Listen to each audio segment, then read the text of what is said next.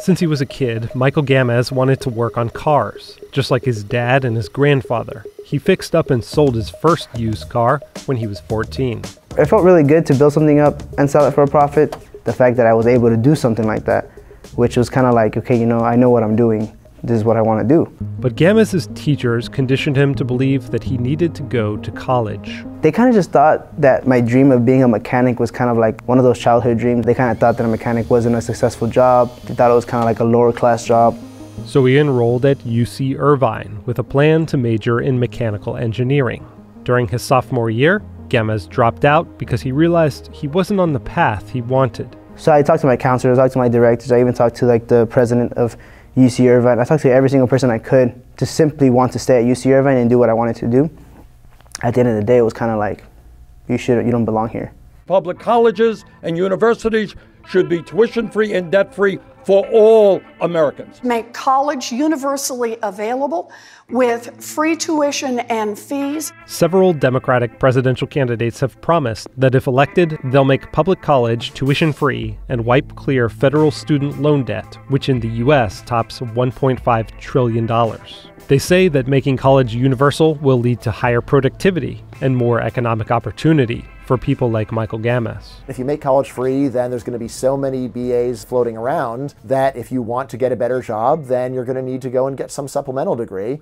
Brian Kaplan is an economist at George Mason University, who's skeptical that professors like him have much to offer most students. His book is called The Case Against Education. We're spending too much time and money on education because most of what you learn in school you will never use after the final exam.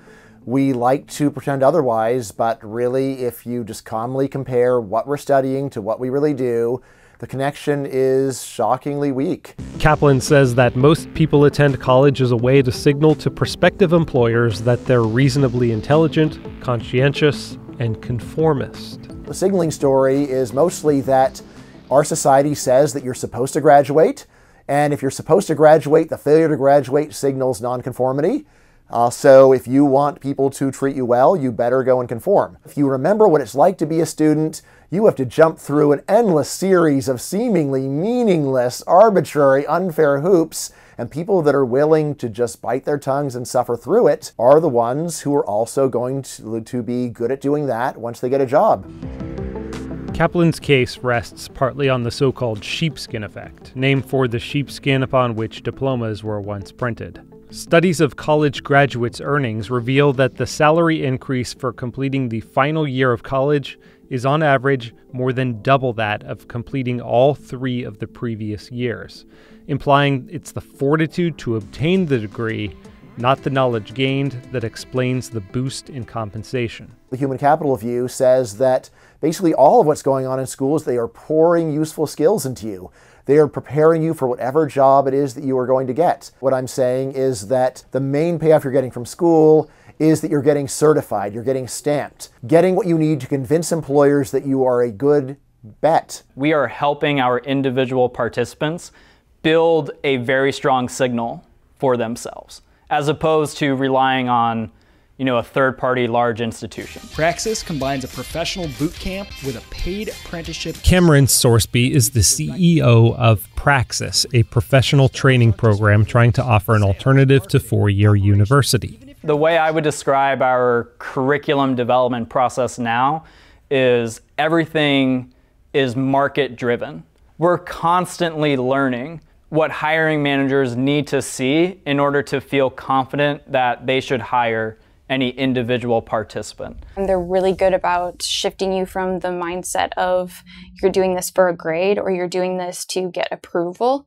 Like, they put all of the weight on you. Like, what is your definition of success? Leah Wilzelski enrolled in Praxis's 1-year program focusing on communication, marketing, and other jobs. It cost $12,000, but included a 6-month paid apprenticeship worth $16,000, meaning she'll finish the program $4,000 in the black. Wilzelski is working at Impossible Foods, the Bay Area company that sells a meatless hamburger. I feel as if being in Praxis and being able to nail a job that typically requires 4 years of school, if not more, and knowing that there's a whole line of people who applied for the same job, and being able to nail that at only 21 and without that business college degree, it's like, okay, with that knowledge, what else can I do?